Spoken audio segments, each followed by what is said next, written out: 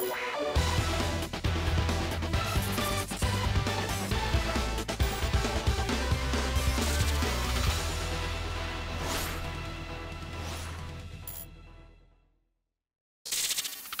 everyone, how are you doing? This is MD Tech here with another quick tutorial. In today's tutorial, I'm going to show you guys how to change the desktop wallpaper on your Windows 7 computer. So this should be a fairly straightforward tutorial and we're going to jump right into it. So let's say you have an image. I would highly recommend you put it on your desktop. Once it's on your computer's desktop, so wherever your main place you might put files on your desktop with the recycling bin and everything, this is your desktop. You want to right click on the image and then left click on Set as Desktop Background. Again, just right click on the image, left click on Set as Desktop Background.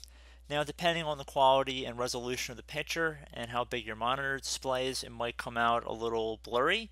So that's just something that you're going to have to deal with on your own because it really depends on how the quality of the picture is itself. So thank you guys for watching. I do hope this tutorial was able to help you guys out, and I look forward to catching you all in the next tutorial.